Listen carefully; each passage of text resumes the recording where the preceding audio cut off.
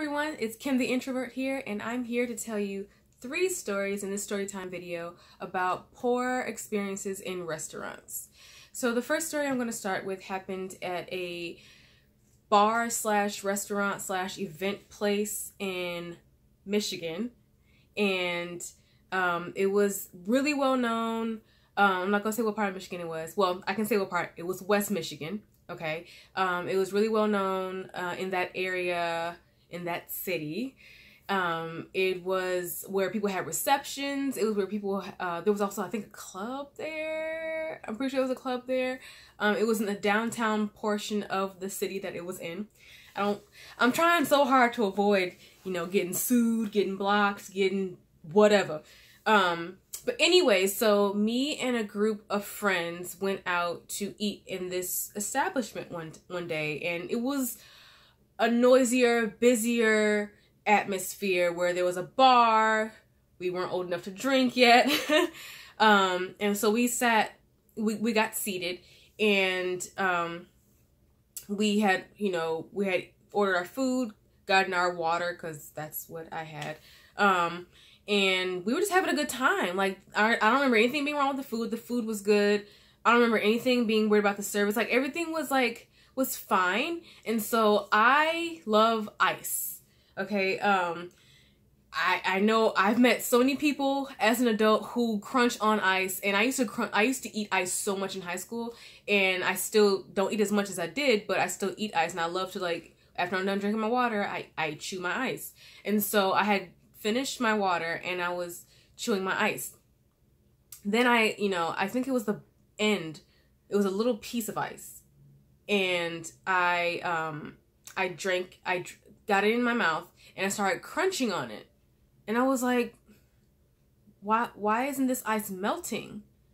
And I kept crunching, not like crunch, but I crunched it and it didn't melt. So I crunched one more time and it didn't melt. And then I realized it wasn't ice, it was glass. And so I was just like, oh my God, it was a little piece of glass that I thought was ice.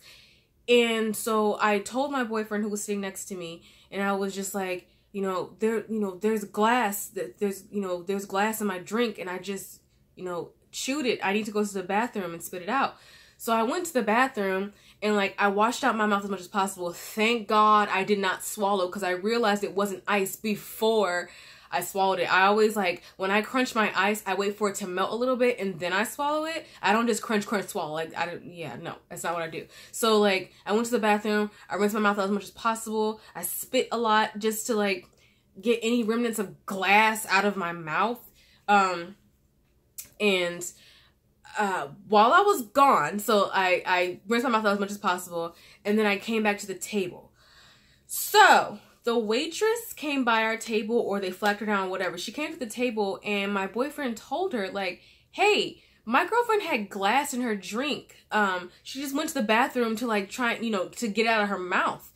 And I was told that the waitress chuckled and said, oh yeah, someone must have broken a bottle over the glass, someone must have broken a glass bottle over the ice bin. So sorry about that. Are you serious? Number one, it's I understand because I've been in so many customer service jobs. I understand when there's a problem, when it comes to a customer, when they're complaining or they're upset or anything like that, you never become combative. You don't get angry with them or upset with them. You put on a smile and you say, I'm so sorry. What can I do to help? No, she just chuckled. It's glass. It's glass. That's really dangerous. People have died from accidentally swallowing glass, because once the glass gets into your body, it can cut anything inside of you, and then now you have internal bleeding. And if the doctors can't get to it or find it, yeah, no, that's a problem. It's not cool. So I think my whole table got a free meal. The manager came over and handled it correctly, but that waitress, no, she did not handle that correctly. Why would you chuckle at that? That's not funny. But yeah, that was experience number one. We never went back. We never ever went back. It was just, ugh. Number two, same city, West Michigan. But this happened maybe like a year later or so. And my boyfriend and I went to a breakfast place that he had heard so much about. And I'm not gonna lie, the food was good. Again, the food was good. I don't even remember what it was called. But I ordered just a basic breakfast, you know, I think it was like turkey, bacon, eggs, toast, something like that. It was breakfast food. It had toast. The toast is the important part of this story. Okay, so we got our waitress. We ordered our food. No real problems.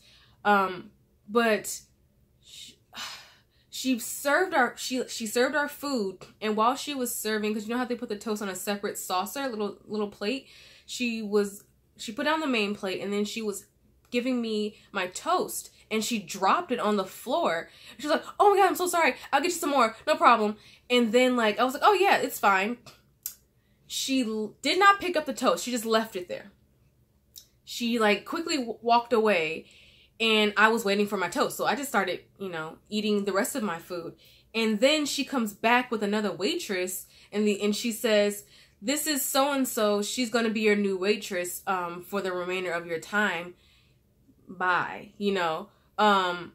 And she left. And I'm just like, okay, I still did not get my toast, and it's still sitting on the ground in front of my table. Hello. What is happening here?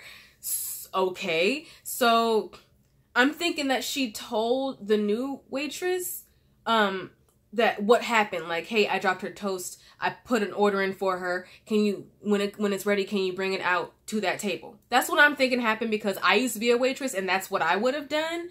And so I waited, and I actually got to the point where I was almost done with the rest of my food, and I never got my toast. So I had to ask. I was like, "Hey, the previous waitress dropped my toast, which is still here in front of my table, right there at your feet.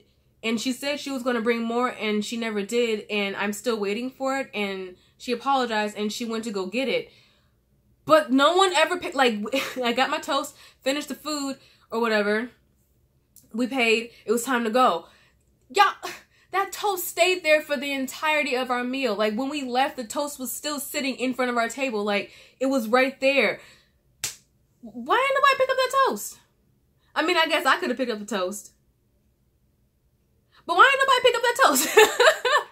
That was just weird. Why? What were you doing? And so, I left her. I don't even know if I left the original waitress a tip. I think I tipped the second waitress in cash. And then the previous waitress, I think I left her 25 cents or something like that. And then I wrote a note explaining why I left her such a low tip. Number one, you dropped my toast. Number two, you left it in front of my table. And number three, you never replaced it. You provided poor service. So yeah, this is what you get, 25 cents. And I don't know if that makes me a bad person or tipper or whatever.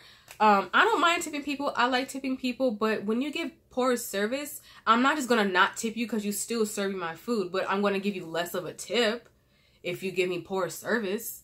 And then I'm going to tell you why I gave you less of a tip. You need to know why. It's not because I'm being a brat or I'm being rude. It's because this is what you did to deserve this low tip. Okay, third story. This story happened a few years later. This story happened in Illinois. And it happened in the south suburbs of Illinois. And there was, I worked, this is while I was working at a store and in a strip mall. And there was a restaurant that was at the end of the strip mall, and they had really good food. Again, see, it always starts with really good food, and then somebody got to mess stuff up, because I never went back to that breakfast place. I never went back to that bar restaurant place. Excuse me. And this place that I'm about to talk about, I never went back to it either. But this is for excellent reason. It wasn't, actually it had to do with service and something else that happened. Okay, so it was in the evening. I called ahead of time to order a turkey burger because I don't eat red meat. I only eat turkey, chicken, and fish. So I called ahead and I saw they had a turkey burger. So I ordered it. And they told me, your order will, you know, it's really busy right now. It's the dinner rush.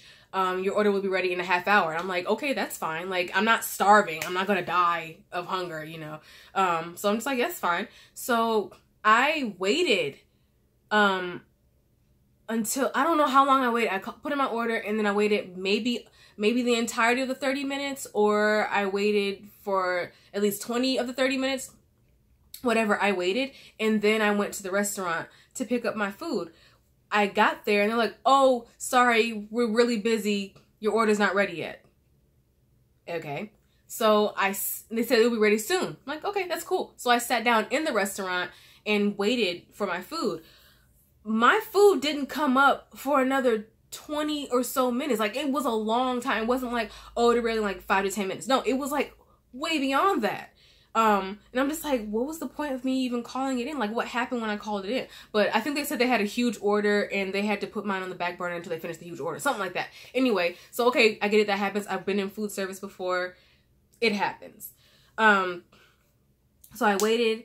I got the burger, went back to my job, open up the food, set it up, getting ready. Taste buds are buzzing, mouth is watering. I am waiting with anticipation of this delicious turkey burger to just bless my mouth. So I am the type of person who, I'm trying to remember how I got to this point. I think I bit into the sandwich. So I bit into the sandwich because usually what I do when I have a sandwich is I open it to look at it because I just don't trust people. And you find all kinds of stuff in a sandwich. I found some interesting things in my food in restaurants, okay, and eating establishments. I guess people are just going too fast, and so stuff just like gets in the food when they're cooking it. And I get it. Like I said, I've been in food service. It happens. So I had already taken a bite. I really wish I had opened this sandwich. I think I didn't open it because I had been there before. So I was like, oh, this place is cool. Like, I'll be fine. I had already taken a bite. Okay.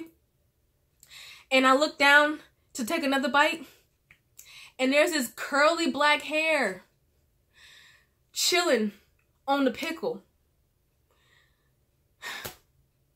Like, what? And I was just so grossed out because I had already taken a bite. So I don't know what was in that first bite. I don't know if this was the only hair. I don't know if it was one of 2 hairs. Like, I don't know. I don't know if I previously ate something that wasn't supposed to be on the sandwich. And I took a picture of it, but it's on my old phone.